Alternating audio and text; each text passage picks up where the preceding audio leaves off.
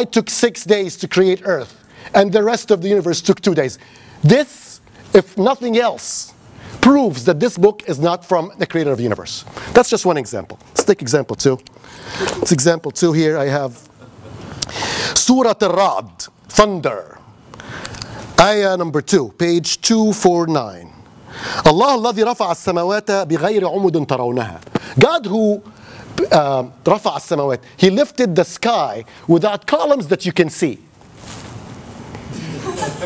يا عيني ايه ده؟ ايه الدلع ده؟ ايه الحلاوة دي؟ I'm not even going to say why this is wrong. Lifted the sky without columns you can see. First of all, this, you know what? I'm going to stop. Let's go. I have many examples. I only have 5 minutes, so tell me when I have 1 minute left. Surah Al-Kahf. Surah Al-Kahf is actually a surah that a lot of people read. They like this surah, the cave. And there's importance to that because people just love it. I don't know why. 303, page 303, ayah number 86.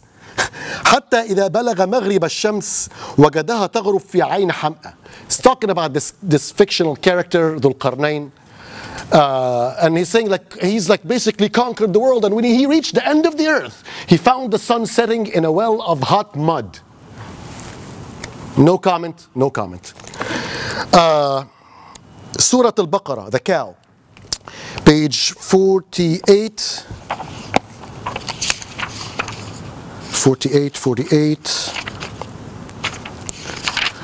48.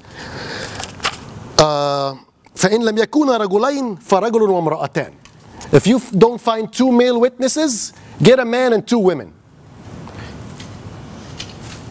I've heard arguments on why the inheritance of a woman is kind of like, you can make logic of why it's half the inheritance of a man, but there's no logic that explains why the testimony of a woman should be worth half a testimony of a man in court. There's no reason for that. Hell, women have better memory.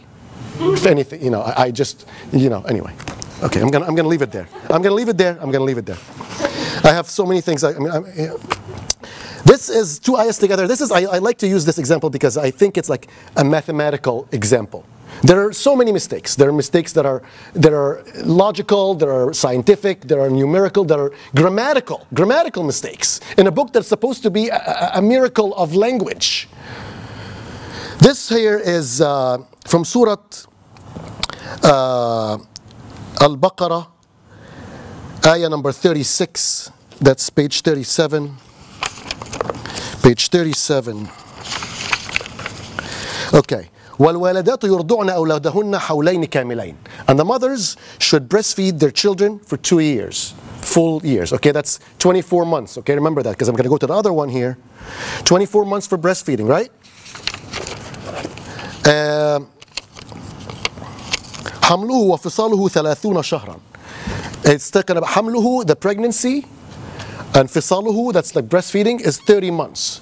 So breastfeeding and pregnancy is 30 months, and on the other side it says like pregnancy, that breastfeeding is 2 years. That makes pregnancy 6 months. That's wrong, in case you guys don't know that.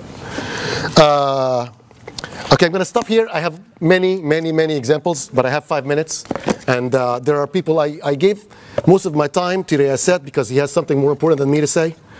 I'm going to read you some stuff that I wrote here. I have 1 minute. The Quran is the only pillar Muhammad ibn Abdallah claims to prophethood stands on. So why Muslimish? Large social reform in the Middle East is not possible unless the discussion about the heavenly origins of the Quran happens freely, which is impossible because of the laws prohibiting such discussion and punishing those who leave the faith of Islam by execution. In the United States of America, we have the freedom to have this discussion, and we need to take advantage of this unique privilege and start a discussion about all the verses of Quran that contradict science, logic, and 21st century ethics. Freedom from the rigid framework of the life of Muhammad ibn Abdullah, who is viewed by over 1 billion Muslims as the most honorable man to ever walk on planet Earth, might not change women's condition in the Middle East immediately, but at least primitive acts like kidnapping and enslaving women during war, or a marriage of a 9-year-old girl to a 50-year-old man, could be condemned freely by the society without the fear of burning in eternal hell for allowing the thought of falsehood of Islam to cross their minds, or the more real earthly fear of being accused of questioning Islam. Islam, like all primitive Middle Eastern religion, restricts freedom of thought. It even describes some thought as evil and prohibits humans from contemplating thoughts critical of Islam. Muhammad is a religious and political exception in his influence that still affects the social progress of humans in the 21st century. No religious or political figure in human history has ever reached that level of influence Muhammad ibn Abdallah has had, and still continues to have on as many people for as long of a time. I'm not going to say that part. Slavery is allowed in Islam, and the extreme militants of Daesh/Ikhwan Inc.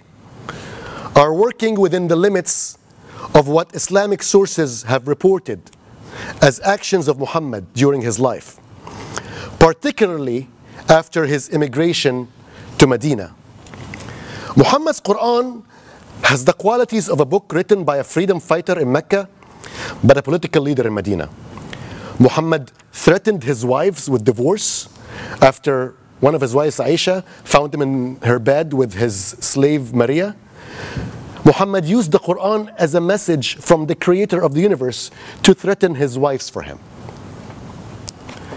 For over 1 billion humans to regard a book contradictory to scientific information, a book that allows slavery, states that women's testimony in court is worth half a man's testimony, and includes plenty of violent verses that for many who read the book without understanding the context in which Muhammad used these verses in, will understand the verses to mean exactly what they say.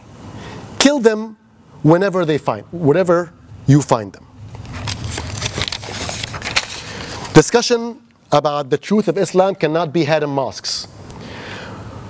Muslimish is a space where people who still identify with Islam in one way or another can freely discuss the issues they have with Islam, teachings that don't make sense to them, family pressures, scientific facts that cannot be ignored. Understanding that life on earth started and evolved will liberate humans from their slavery to an unseen God, who in his final message to humans elevated obedience above all other values and discouraged followers from asking the question that might make them worse if they knew the answers.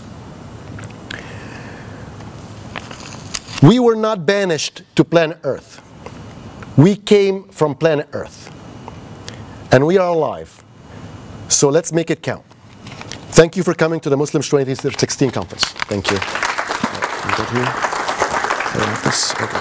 Thanks.